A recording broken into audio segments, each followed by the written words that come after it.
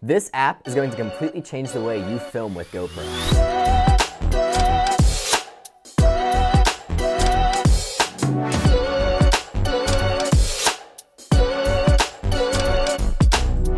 GoPro Labs is a beta program from GoPro that allows you to unlock a ton of capabilities in the camera that go beyond the stock features, like 12GB chapters, higher bit rates, wide color gamuts, turning off noise reduction, and so much more. All of this using QR codes that you just scan with your camera. Today I'm going to be showing you guys how to install GoPro Labs onto your GoPro, and I'm going to walk you through some of my favorite features. So to install GoPro Labs, you're going to head over to their website, and they have a page set up where you can find all of the firmware and also a bunch of information about GoPro Labs. And I'll leave a link to this website in the description so you guys can find it easily. So once you're on the website, you're just going to scroll down. It'll say getting started, have download firmware, generate QR code, scan it. We're going to click on get started, and that's going to load up another page.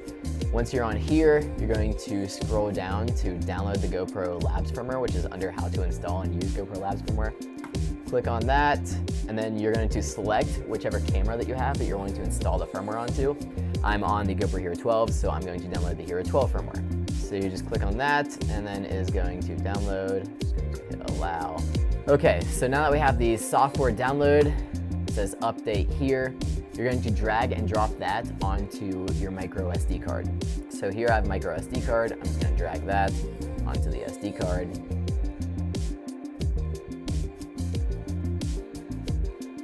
Just copying over that update, and there it is. So now all I have to do is just eject this SD card, take this SD card out, and now with your GoPro Hero 12 off, you're going to insert your micro SD card.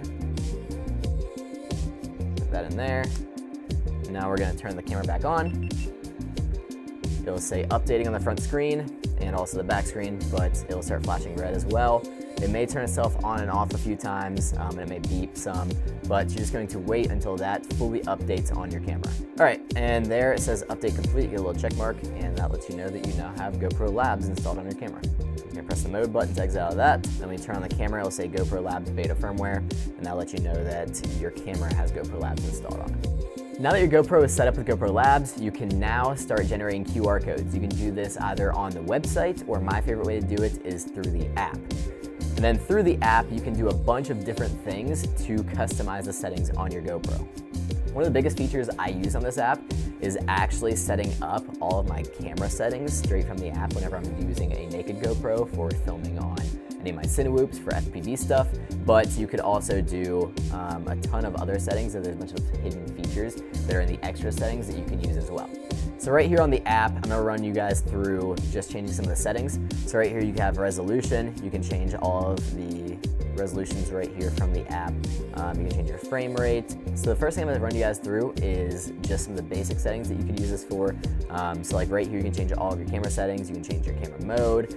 I have it set to video right now, and I just have it set to my usual settings for FPV, so 5K 8x7, 30 FPS. Then you go in here to Pro Tune, and one of the cool features is on shutter, you don't have to actually select what shutter speed you want. You can actually select your shutter rule, so I use 180-degree rule, so I just click 180 degrees, and it will automatically set my shutter speed to whatever is double my frame rate. So if I ever go in and change my frame rate to 24 FPS, it will automatically adjust my shutter speed. I can also change my ISO and all of that right here. And then say I want to set my GoPro to these settings. I just turn my GoPro on.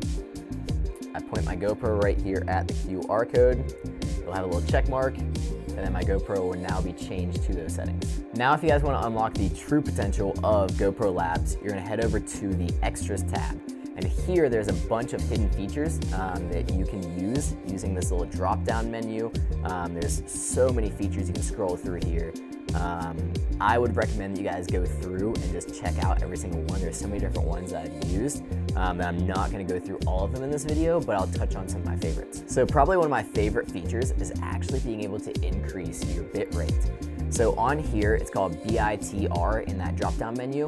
You can actually go in and up the bitrate more than what you would normally be able to do on the stock GoPro. So with the stock GoPro, you'd be able to do 100 megabytes per second on the Hero 12. But with the Hero 12, you can actually bump that all the way up to 200. Now you have to have a really fast SD card, and it doesn't work in all video formats because sometimes it's just recording at such a high Now you have to have a really fast SD card to do this, and you can't do it with all video formats because sometimes your camera just can't keep up with it. But for a lot of the stuff that I'm filming, I can push to 200 and still keep recording in 200, and I haven't had any issues.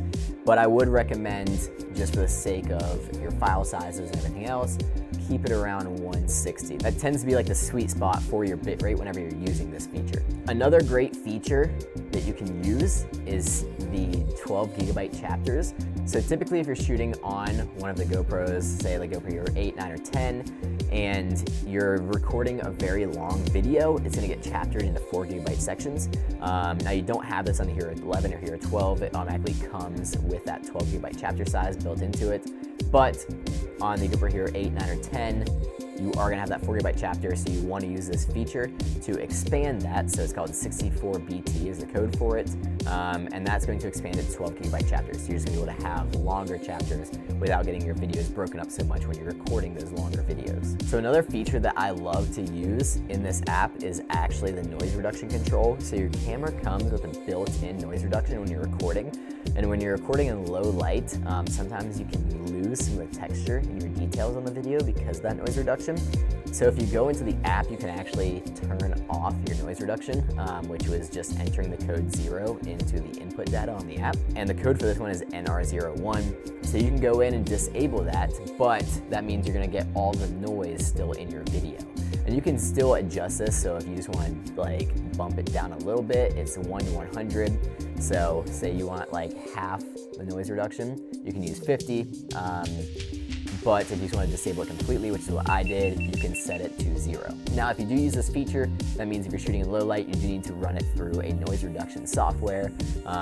So I use my own noise reduction software whenever I'm editing, so that's why I keep that feature turned off, because then I'll just run it through noise reduction in post-production on my computer. And that gives me more control over the noise reduction because I can just change it in post-production, and that also gives me more texture in my details. Another feature that I really like is the histogram overlay that you can put on the camera. So it's so the code for that is HIST, and you can actually go in and change the contrast of it, so how dark it is on the screen. I have it set to 5, which is like the middle ground, and then you can actually go in and change the positioning of it using HSTP, and then that will move it around on the screen. This is just a great way for if you are shooting manual settings, like I like to use ND filters and lock off my settings, that I'm making sure I'm getting proper exposure. So I can use that histogram to balance out my exposure and make sure I'm getting a good clean exposure when I'm recording with the GoPro. And then the last feature I'm going to talk about is the level. So if I'm shooting anything handheld on the camera, I can actually turn on this level feature and I can scan it on here, and it will now give me an on-screen spirit level, so that will show me whether I have my camera rotated right, whether the orientation is level, vertically, side to side, making sure that I can keep my camera level using that feature. These are just some of the features you can use using GoPro Labs. There's so much in this software that you can use. I highly recommend that you guys download the app and go and explore all the features for yourself. I plan on making more in-depth videos on this in the future, talking about specific things that I use, certain scenarios, what features I would use for those scenarios, and really dive into how you can get the most out of your GoPro. So if that's something that would interest you guys, let me know down in the comments. I'll get some videos out on that soon. So yeah, if you guys liked today's video, please drop a like, subscribe, and comment, and I will see you guys next time with more FPV content.